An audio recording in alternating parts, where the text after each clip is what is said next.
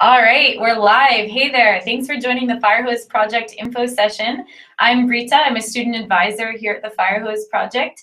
And we have Ken, our CTO and co-founder. And we're here to talk to you about the Agile team project and what that involves, what that experience is like, why it's important. And so we will jump right into that. If you have any questions, feel free to comment those. And you're also welcome to send in questions at thefirehoseproject.com if we don't have a chance to answer those live, and we'll get back to you quickly via email as well. So to start today, let's dive into the Agile Team Project and what that is all about and why that's important. So Ken, as I said, our CTO and co-founder, and he actually helped design and create our first Agile Team project and turn it into kind of what it is today. So I'd love to hear a little bit about that, and we can share with everybody. If you want to talk about maybe like how that started and why we started it and what that looked like. Yeah, so the Agile Team Project is something that I'm really excited about, and it's one of the things that I think makes Firehose really special. The team project, it started out when we had many people who were looking to get a job as a junior web developer after the program, and they wanted to get some real-world experience working with other people, because the best products in the world are built by many different people, and it's important to sort of get some experience doing that before you actually jump into the real world and start applying for jobs and stuff like that. So we worked with the first students, and we wanted to make it complicated enough so it would mirror like real world applications that potential job interview that would look good on interviews and stuff like that. So we decided to come up with a pretty complex idea for a project, and that idea was a chess project, and we ended up building it out. It started, and we ended up organizing it and streamlining it and making it so the different tasks and responsibilities got broken out between different people, and it takes about 8 weeks to get through, and I think it's a really great experience, and it looks great on your resume to sort of be able to share your code on your portfolio and GitHub and showcase some of the pull requests, which is a fancy way to say code suggestions that you make on the project, and just work like you do in the real world. So it's one of the things that I'm really excited about the Firehose project. Cool. So what does that kind of look like if you're a student in the Firehose project and you start the Agile Team project? Like, what does that kind of look like when you have your first session and you meet your team, and how is that structured, and what does that workflow look like a little bit? Yeah, so the team project starts off where we need to sort of get people together and sort of build up the team. So when certain milestones get hit in the course of the project, you'll be reached out to by one of our web developers, Matt, who will set up your group, find a time that works for everybody, and kick off a video chat that's just a normal like Google Hangouts type thing. So the entire team comes together in a Google Hangout, and the mentor sends out the link and sort of sets everything up. And then the mentor will run through a number of different things. So the first thing that will happen is introductions. The people of the team don't necessarily know each other. They've never worked together. So giving a quick introduction about sort of who you are, what your background is, what your goal is, and just to start off the team with sort of building the relationship with both the mentor and the other teammates that you're going to be working pretty closely with. After that, they talk about what we're building, and they go into a little bit more depth about sort of like, okay, what is the chess application? Why are we building it? A lot of the stuff that we're talking about here and the details along the way. It's important to note that the specific code that you end up building on the team project is a lot less important than the process of building it out. It's the process of working with other people, making the pull requests, and doing all of the things that will help teach you all the concepts that you need. And then the mentor will walk through some of the tools that we use. And the tools we use are Slack and Trello and a few other things too. It's not terribly important, the tools that we use, but we do need to use some tools to make it so the team works and the collaboration works really good. Finally, we break down the project into individual tasks that different team members can volunteer for, and different people volunteer for different tasks, and they end up sort of building out the features and working together and using Slack, which is a chatting program that allows people to collaborate. So people oftentimes will jump on like pair programming sessions with each other between the weekly calls and just work on different features. Many of the teams that I've worked on found that the pair programming part with the other members of the team is one of the best parts about it. So learning how to sort of work with somebody else and work on somebody else's feature, help them out, and sort of just be an awesome member of a team. So that's kind of what the first session looks like, and then the following ones, you sort of have the cadence, and you can just sort of keep doing what you've started and work on additional tickets and give updates about what you worked on and things like that. Cool. So it sounds like a lot about like the process and the collaboration and helping each other out and really communicating is a lot of kind of what you get out of that then.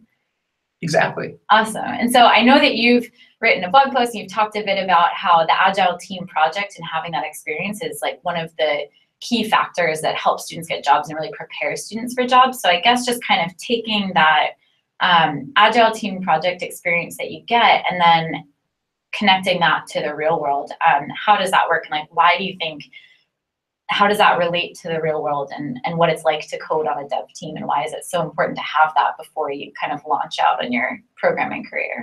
Yeah, I think it's something that is really pretty important. If you look at the dev teams in the real world, they're oftentimes between, like most teams have between like 4 and 8 developers on a team, something like that.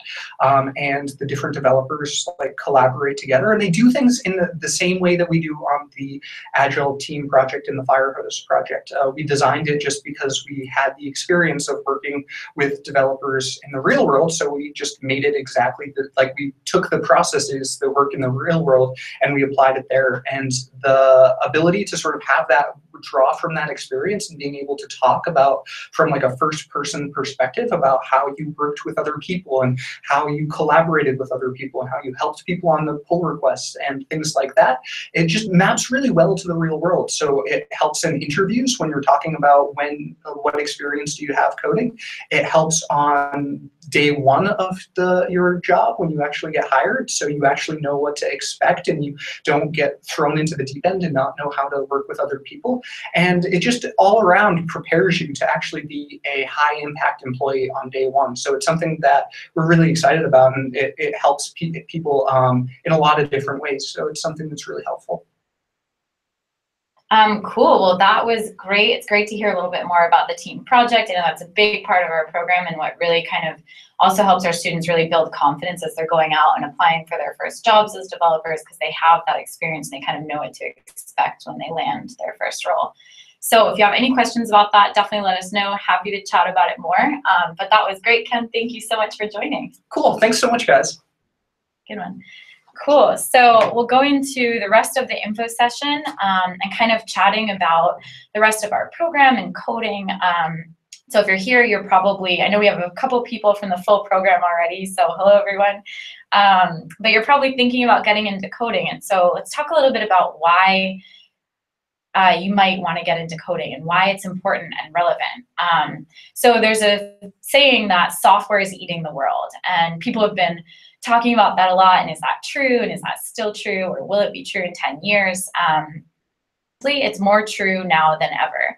So if you look at all of the things, all the innovations that are going on, we've got SpaceX, we've got Google or Alphabet and Tesla building self-driving cars and looking at like connected driving in cities and all of these connected technologies.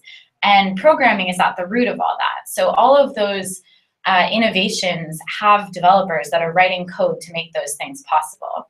And those opportunities and innovations are only, just beginning. If you look at what we've had, like our progress through innovations in the last 5 or 10 years, and think about what's going to be the next 5 or 10 years, it's pretty mind-blowing. So these jobs are really in demand, and these technologies are really in demand.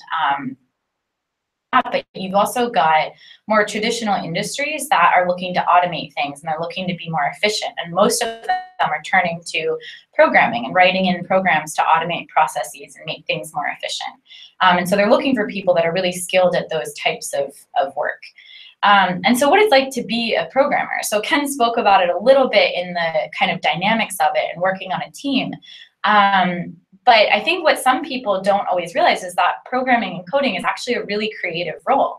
So you're creating things with code, with writing, that creates an output or an interaction wasn't there before. And so a lot of it's really fulfilling to programmers because it's all about problem solving and logical, critical thinking.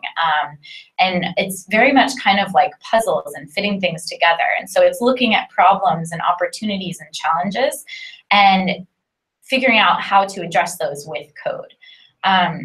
So I think a lot of people, when they're first starting off, are pretty surprised that it's not, you know, as abstract and mathy. It's actually pretty logical and creative. And so we've had a lot of students that have made really incredible apps both in our program and post-graduation that are just so creative and interesting, and we're definitely going to share some of those with you, so we're excited about that.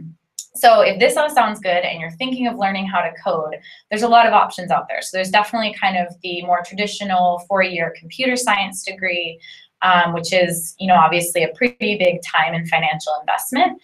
And then with the Firehose project, we've got the online bootcamp model. And so I want to talk a little bit about that and what that means and how that's set up, and why you might want to learn online and how to code.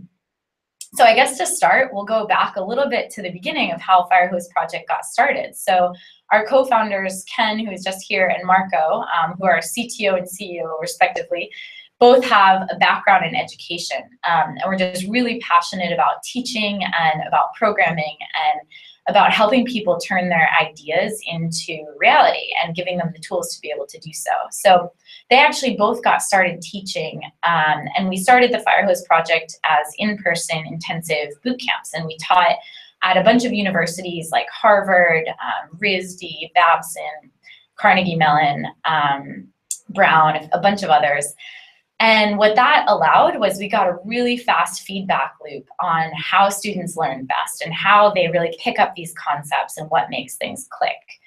And so from that, as we scaled out the program and created an online bootcamp, we were able to take all of those learnings and develop it into a curriculum and a platform that has all the best aspects of, you know, teaching in person with all the best aspects of online bootcamp. So that you're no longer kind of bound to that old school lecture type teaching where you've got one instructor and a handful of students, or where you have more of like an apprentice mentor style. And because what that does is it kind of limits you to the pace of the classroom. So if you are, you know, picking things up really quickly and you're doing really well, a lot of times in that classroom setting, you're going to be held back to the pace of the classroom, and you're not going to be able to continue challenging yourself and really excelling there. And on the contrary, if you're challenged with something, you know, you can get help, but you're kind of also fighting for the attention of that instructor that's helping out the entire rest of the course as well. So with our program, we really allow you to move more at your own pace. So we give you, you know, weekly goals and tasks to stay on track, and that's something that we can talk a little bit more about later. But that being said, you put in the hours and you can spend the time on the things that are more challenging for you, and you can move more quickly through the things that come easier to you. And what we have also been able to do is develop a curriculum and a platform that provides the right content at the right time. So what that means is that once you've completed a certain amount of lessons, and then we'll give you little challenges throughout the way. And when you complete that challenge, we'll ping you and say, okay, now is a great time to watch this overview video. And this video is going to tie everything that you just did together and like help you move on for the next steps of what we're going to be teaching. So let's take a few minutes and watch these videos, and then we'll continue working on the lessons and building out this project. So it's a very dynamic curriculum that provides the right content at the right time, click for our students. And so another benefit of that is that we have students all over the world. So we have students in various countries and time zones with all different types of schedules and other obligations. And you can really code when it makes sense for you. So you can put in the hours when you have time, whether it's in the evenings or the mornings or weekends. And that also means that you get to connect with a really diverse community of other students. So like I said, we have students all over the world, and we also have students from all different backgrounds. So we have students who you know, have been IT technicians. We have students who are stay-at-home parents. We have people who have worked as a receptionist or a front desk, a warehouse manager. And then we also have students that have been developers. So we've had companies like Google and Adobe put their students through our program to learn new languages and learn new technologies, or move from, you know, a product manager role to a developer role and stuff like that. So we have a huge variety of backgrounds, both in their technical experience and in kind of previous career experience. And definitely one of the benefits of the course is that you get to interact with all of those different types of people and really benefit from, you know, learning from their backgrounds. Excuse me. So as you're coding online, one of the really important things to help you progress and keep learning is the support that you're going to be getting. So you never want to be stuck coding alone. You never want to be stuck getting your wheels spinning. Of things built into our platform to make sure that that doesn't happen. So one of the huge benefits is that you'll be matched with a mentor. So you'll have a one-on-one mentorship relationship. And all of our mentors are senior programmers. They code every day, and they have years of industry experience. So not only are they there to help you out, but they provide a lot of career guidance and insight. And so the way that we match you with a mentor is when you start the full program, we'll ask you a few questions about your background and your goals. And we actually match you with a mentor that's going to bring the most to the table given that information. And so you'll meet with your mentor regularly, and that's a time when you can really use it for whatever you like, but you can go over challenges from the week, and you can use that time to pair program with a mentor. So it's really, really valuable that you get to actually pair program with a senior developer as you're learning how to code. And that's a huge takeaway from the program that our students get. And then if you didn't have as many challenges and you're really doing well in the program and you're excelling, you can also use that time to deep dive into other topics with your mentor, or go back and write tests into your previous code. So it can be very much like, so you get as much, and you kind of are able to structure that and get what you need out of those sessions. So that's a huge part of the kind of support and career guidance. And then we also have kind of day-to-day, as you're going through the lessons and you're coding. There are going to be, you know, a million times that you get stuck, and half the time, you know, might be a typo, or it might be a comma in the right place, or incorrect spacing. Or maybe you're not quite grasping the concept that you're working on. And so as you're going through the platform, we don't want you to get stuck because of an incorrect comma or a typo. So we actually have a forum at the bottom of each lesson where you can ask questions. And what's great about that format is you can take screenshots or copy and paste your code in that. And then we have our Firehose engineers and ambassadors and team monitoring that forum to get you really quick replies so that we can help you out. And they'll be able to look at your code and give you help so that you're not stuck spinning your wheels because of a little error. That being said, they'll also let you know if it's something that you can look up, and they'll say, hey, here's actually a resource that you can probably answer that question. Why don't you check that out, and we'll touch base if you're still confused. So we're very much like teaching you how to fish, and that's a huge part of our teaching mentality, because that's what's going to set you up for success in a role as a developer. So yeah, another huge piece of it is getting consistent code reviews from engineers. And this is what really helps our students excel their coding skills, is that throughout the whole program, you're going to be working on building out several projects.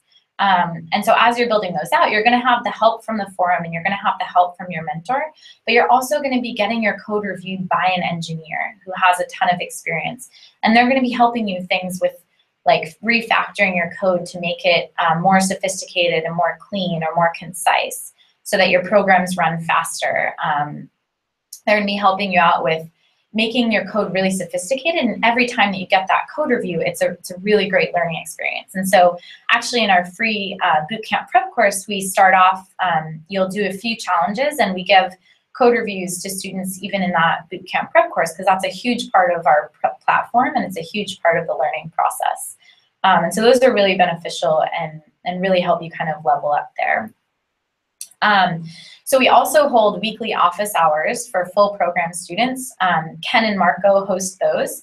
And so that's a time when you can call into a video chat kind of similar to this, but it'll be a little bit more two-way, and you'll be able to ask your questions and talk about your experience, things that may be challenging. And then it's an amazing time also to hear other students' questions and their experiences, and really connect with that community and put faces to names that you've been seeing in the community channels and stuff like that. And then get your questions answered, obviously, by Ken and Marco, them and engage in that community. And then I guess lastly, we also have Slack and community channels. And so that's where you can connect with other students. We have mentors and alumni in there. And so you'll be able to connect with students and really ask your questions, share experiences. We've got students sharing their blog posts, sharing their project ideas. There's just a ton of chatter going on in there.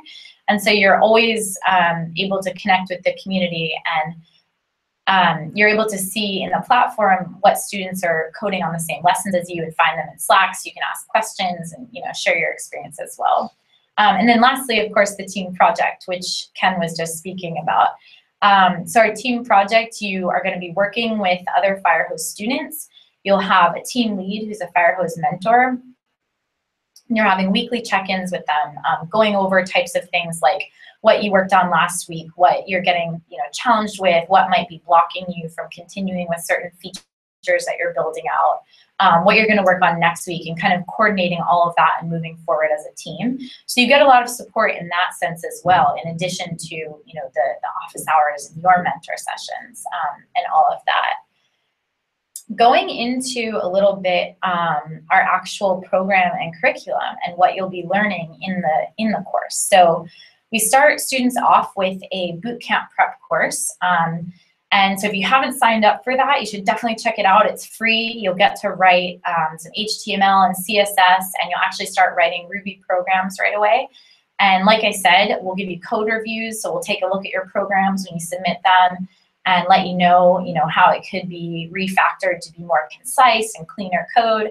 And then you'll also have access to help in the forum, so we're always there to help you out. And so that bootcamp prep course gives you kind of a taste of what our full program is like, and it also acts as our acceptance process. So you actually have to go through and complete the challenges, and then once we review all of those and give you the thumbs up, we can accept you into our full program, and then you can join us to keep your coding education going and keep plugging away at your new career. And so we can take a look at that as well. And then so for our full program, we have the content built out. So it's really kind of a hybrid. So we focus a bit on kind of a text-based curriculum. And so the reason is that as you're working as a programmer in your first career, in your first job, you're going to be getting written documentation of how to work with an API, how to use new frameworks, stuff like that. And we always want to prepare you for those real-world situations. So our curriculum and the way that we set up our whole course is designed to give you those experiences, so that when you are going out and applying for your first job and starting your first job, it's more familiar to you and you're more comfortable with those types of workflows. Teach by doing. And so as we're going through all the lessons, you're going to be building out various apps and programs that you're hosting online. You're taking from the full process of wireframing to programming and getting code review and refactoring and then launching it. And so you have this end-to-end experience, and then of course you graduate with a coding portfolio. So you'll have a custom portfolio that you build out, and you'll have a GitHub profile that you can share with employers and really highlight your code. And then, as Ken was saying, you'll also be able to speak to the experience of the Agile team project and that workflow, and really demonstrate that you're able to hit the ground running and be a really effective member of a team on day one.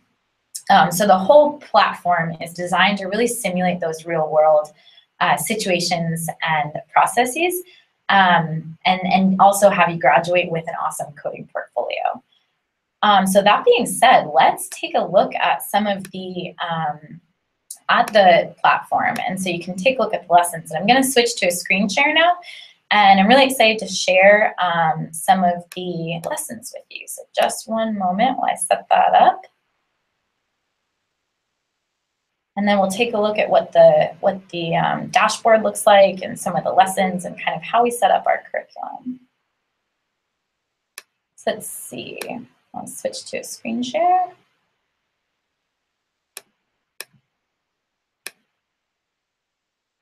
Okay. So you should be able to see this screen now. And so this is our dashboard. And so you can see that I'm not very far, haven't made it very far in the full program here. So you'll have a timeline. And this shows your progress, and it's going to show you how you're doing. And these are these weekly goals that I mentioned. And so we give you weekly goals so that you can really help hold yourself accountable. And you can check these off, and we help you keep on track, because although it is self-paced, we want to keep you on track, we want to keep your learning going, and we want you to be able to hold yourself accountable. So in the dashboard for the full program, you'll see all of these apps that you're going to be building out. And so this is how our curriculum is structured. So it's very project-based. So you'll see, like, you'll build a quote generator, build a Yelp clone, a video streaming platform, and so on. And I'll show you examples of some of these, but let's dive into this Yelp clone, and let's see what the lessons actually look like. So we'll open this up. It's called Nomster. And so here are the lessons. So you'll see we're starting you off from the very beginning. So actually that's with a Rails 5 upgrade. So we always are using the most up-to-date technologies. And so right up here, you'll be able to see the classmates that are working on this track, and you'll be able to find them in Slack and chat with your classmates. So over here is an overview of all the lessons that you'll be going through and the features that you'll be building out. So if you think of the Yelp app, you've got a bunch of features in there, like user authentication, Google Maps, so you're working with APIs here, adding comments, sending email notifications. So let's take a look at one of these. So let's take a look at user authentication. So you've got all of these different lessons that you're building out for those, and you've got a challenge at the end. So you're building out these features, and then working through as you're building out your own app, and the curriculum very much maps to how that actually builds out every single feature so that you graduate with these apps built out from the ground up. And so we also have challenges built throughout, and then videos. And so this is where, for some of our larger concepts, we have video instruction. So rather than just text-based, which this is what that kind of looks like over here, we're going to give you some videos to go over some of the bigger overview concepts. So this one is on object-oriented programming. And so you'll see if you click into these that we've got these great videos that we've built out from our platform that are going to really give you a more in-depth overview of what these lessons look like. And so that really helps as well, having these varied curriculum styles. And then, as I mentioned, you've got the forum down here where you can ask questions, and we're always going to help you out really quickly. And so that's at the bottom of every lesson. So let's go ahead and take a look at some of the apps that students have built. So this is an awesome app by one of our students, Justin.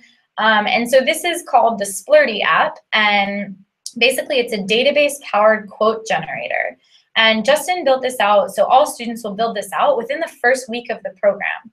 So obviously, you're building full stack, so you can design and add, this front end features, logos, stuff like that. And then what we're doing here is we're building an app that stores quotes in a database and then generates them to the user. And so you'll see here, it's lagging a little bit because I had this open for too long, I think.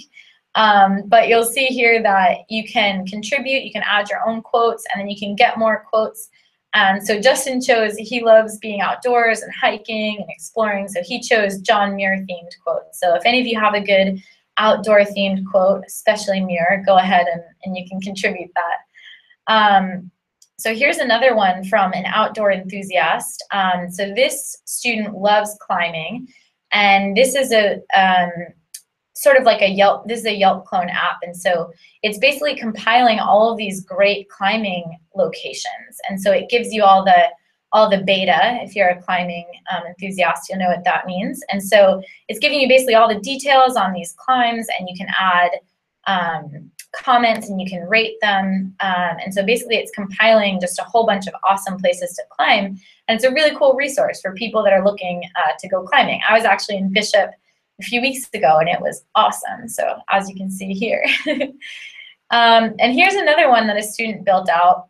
He's really into photography, and so he built out actually a course hub that teaches students how to do travel photography and use Photoshop. And so you can take a look at these lessons and purchase lessons. So it's a marketplace as well. And so this is a great app that this student built out. We'll go in here. These are all lagging, unfortunately, because I had them open for so long. But so you can see that this student built out like a whole bunch of different features. There's a sign-in. There's a marketplace here if that loads. And then the final app that you'll build in the team project, which Ken was talking about, is the chess app. And so as Ken was mentioning, we chose a chess app because it's a much more complex app. So I'll spare you guys from starting a game and watching me fail miserably at chess right now. But if you think about chess, there's a ton of logic in how all the pieces are legally able to move, and how to test for checkmate, stuff like that. So you'll build out this chess app, and then we have you build out a website that really highlights your code, so that you're able to show this to future employers and show some of the moves that and code that you've written for that. So now that's a couple of the apps that students have built. So let's go back to the platform. And so another huge part of our program is the job preparation. So we have a ton of lessons that give you job preparation skills that actually are tangible, actionable items that you can learn from. So for many who have not gone into a career as a developer before, it can be really intimidating. So the technical interview, like what even is that, and how do you prepare for it? So we give you all of these lessons on what to expect, how to optimize your portfolio and your resume and your cover letter, and how to build out a developer brand, and what to do as you're applying for the job. So if you're looking into some of these lessons, we'll take a look here and give you a little preview of what some of these lessons look like. So they're really detailed, and so we're going to go into things like salary negotiation and how to interview best practices, and so those are definitely some some kind of basic things that we're taking you through the whole process there. And so here's one, for example, we have interview mistakes. So let's look at just one of these. So first mistake, and we built these out and these lessons out actually with feedback from hiring managers and technical recruiters. So these are things that we heard directly from companies that they gave us feedback from interviews that they have. So for example, mistake number one, here's a preview. Nobody hires aspiring developers. So nobody, as an example, if you're looking to get a haircut and someone says, I'll cut your hair, I'm a hairdresser, versus I'll cut your hair, I want to be a hairdresser, you're going to be like, I don't know how I feel about that. So what this point is just because you just went through a boot camp and you haven't, maybe you're looking for your first job as a developer, be confident and talk about yourself confidently and talk about your skills confidently. We'll teach you about how to talk about things you don't know, and how to work with questions that you might not know right away as well. But we're giving you tons of tips like this and how to nail that interview and just do a great job there. And so obviously the mentorship is a really big part of this as well, because as you're meeting with your mentor, you're going to be able to really talk with them about what skills they would need for somebody to hire somebody on their team. So that's a huge part of it as well. And ultimately what's the most important about as you're applying for jobs is that you've got a solid portfolio, a solid GitHub profile, and you can really demonstrate your technical ability. And then that you're going to be a good team player and that you're going to be able to hit the ground running on a team, know about the workflows and the communication and stuff like that. And so that is a huge part of what our program prepares you for. So we'll go ahead and go back to the live broadcast now. And so we'll have a chance to answer some questions. And so one last thing that we're super excited about is we actually just recently launched our advanced programming course as well. And so this is actually meant to be a kind of like a graduate program for our students. And so what that is we're constantly adding new material. And so you can check that out online, but we're constantly adding new materials for advanced topics, so like JavaScript frameworks, SQL, and we're adding that frequently. And so that's something that as you're graduating from the Firehose project and you're looking for jobs, or as you're starting your first job, you're able to continue brushing up on your skills and continue learning, because the best programmers never stop learning and they're always looking for the next technology and what's going to really make them a high impact employee and a high impact programmer. And as technology is always changing, there's always a lot to learn there. So in short, I guess we can go back to kind of an overview and just kind of wrap this up. So with the Firehose project, what kind of sets us apart and what makes us different than other coding boot camps? So I think to start, it's the depth of our curriculum. So not only do we teach you all the skills that you need to build out things like a Yelp clone or like an Instagram clone, so commenting, rating systems, working with APIs, but we focus a lot on computer science fundamentals as well. So we focus on algorithms, writing really good tests into your code, and we have that kind of in-classroom background and know how to bring all of those concepts, those really big concepts, into play and really teach them so that they click for our students. And then obviously the topic of the day, the Agile team project. So that's a huge part of what gets our students leveled up and gets them really in the workforce and as really competitive candidates. And so that, Ken talked about that. That's a huge part of our program that really sets us apart. And, you're working with that team for 2 months, and that's a really kind of intensive process, and you get really embedded in that process. And then it's also our coordinated support. So we've got the Firehose team, we've got amazing mentors, office hours, dedicated forum support. So you're never left hanging, and you get that support when you need, and you never get stuck, and you're always able to kind of level up and continue learning and improving. And then I have to say, the community of our students, we've got awesome students that are doing really incredible things. And we're always helping each other out and, chatting with each other and reviewing code and blog posts and pair programming and stuff like that. So that is a huge part, and that's something that we definitely feel here at the Firehose project. And then our students have said time and time again is that this community that they're kind of tapped into and then still have access to as alumni is really pretty awesome. So with that, that is the info session today, and I'm definitely happy to take questions. And so I think we've got some questions already via email. So let me pull up some of the questions, and if you haven't submitted any yet and you have some, feel free to send those over. And so just one moment. Let me pull that up for you guys.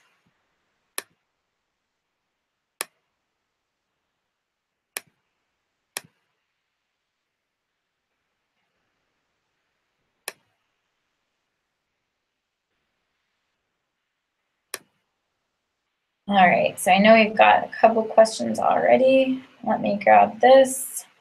We'll get the questions that have been coming in live for us.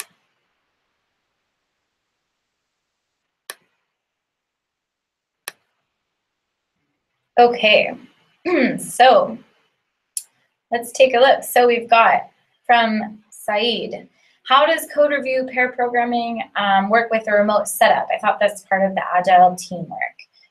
Yeah, awesome question. So the Agile team project is set up to work as a remote team. And one of the things that's really interesting is, so we're definitely seeing a lot of dev teams are working remotely now. And so we've got teams that work in different states, in different countries, different time zones for sure. And so actually part of our Firehose team is remote as well. And so we use all of these tools that we're talking about in the remote work and in the Agile team project. So some things like that, or we're using Google Hangouts a lot for face-to-face meetings, and use Slack a lot. And so Slack is something that actually, even for teams that are working together in one office or in one space, the benefit of Slack is that you can have these community channels, so like a coding channel or a staging channel that talks about who's using staging, stuff like that. And so you can really collaborate. So rather than just talking to the person next to you, you can post it in Slack and still get that answer from that person, but you can share that experience and that knowledge so that it's searchable and your whole team can kind of benefit from that communication. So things like Slack, and then Google Hangouts, those types of technologies, and those are the types of things that allow you to also do screen share for pair programming. And so all of that works remotely, definitely in our program, and then most teams are using all those technologies as well, whether they're remote teams or not. So I hope that answers your question. That's a great question. Then we have, let's see, another question. Okay, cool. So I'm a PM interested in deepening technical experience. Always wanted to learn to code. Would this work for me, or is it for people that want to work as full-time developers? So that's a great question. So we have people from kind of all different backgrounds, and we have had product and project managers that work with technical teams going through our program. And actually we've had some companies sending their employees who are more product manager or project managers through our program, because it's going to help as you're working with these teams to know not only the technologies and how they're really building things out and how they're thinking about breaking down problems, and when you're talking about products on kind of a higher level, how the dev team is thinking about breaking that down into kind of tasks and items that they're going to actually be programming. So that's one benefit. And then back to the team project topic of the day, it really helps you understand their workflow as well. And so how to communicate with dev teams, how they're structuring their sprint cycle, stuff like that. And so it really helps you to kind of manage those teams on a sprint cycle and as you're creating products. So we've definitely had both, people that are looking to transition careers into programming, as well as people that are looking to work with programmers and manage products, manage teams, stuff like that. So definitely a good fit. And feel free to send me any other questions that you have, or if you want to chat further, we can do that as well. So let's see, we have another question. As a beginner, can we start with the Agile team project, or do we have to first complete the initial curriculum? Awesome question. So the Agile team project is the last 8 weeks of the program. The reason being, you're working as a team with all of your other teammates, obviously, on a very complex app. And so you're working with algorithms and you're writing in complex tests and stuff like that. And so in order to have a really fully functioning team, you kind of all need to have that core curriculum where you're learning how to work with algorithms and how to write tests for your code and how to use object-oriented programming and learn that full stack development education, so that then you're able to connect as a team and work on a really challenging project and focus on that and learn the communication and the coordination as a team as well. So to answer your question, you do have to go through the core curriculum, and you do actually need to complete that in order to be eligible for the team project. And that's both for your benefit and for your teams as well. So everybody on the team is really kind of dedicated to that, and it's a really intensive project. So I think we have another question as well. So this one was emailed in, and it is about which languages to start with. So yeah, great question. So this is one we definitely get a lot.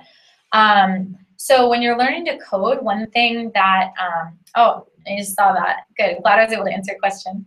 So when you're learning to code, a lot of people, when they're starting off, or there's all these different languages, and you're maybe not really sure which one to start with or what's going to be the best for helping you get a job.